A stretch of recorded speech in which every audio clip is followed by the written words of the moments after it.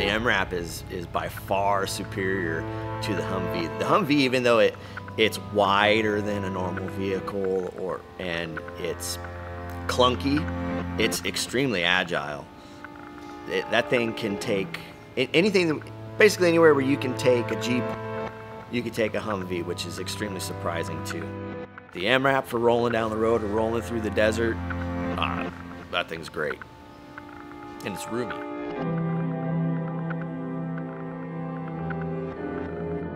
Well, I was in NMCB1 in late 2003 or probably early 2004.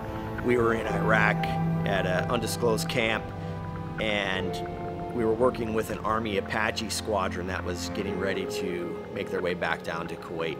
And in doing so, they had a lot of items that were in trade.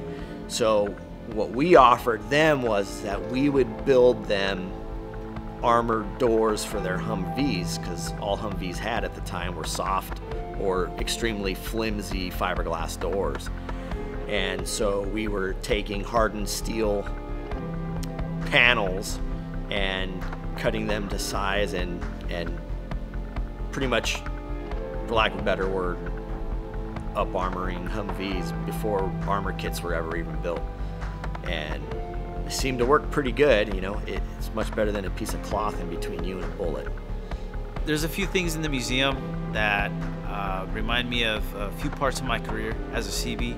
There's a vehicle that was actually one of the vehicles that we used when I was in NMCB4 during doing convoys.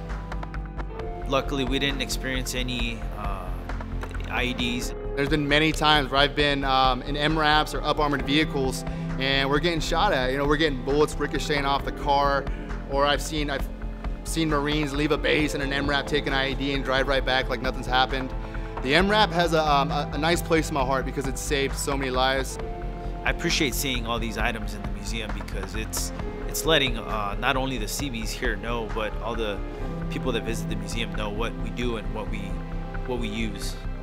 The one Army unit, that Apache squadron, they did make their trip down. All we ever heard, we did ask, because there's 3 of us making these doors, we did ask about it. We heard that they made their trip to Kuwait, they did get hit with some sort of gunfire, and that everybody lived. So whether people got hurt, I don't know, but it was pretty gratifying.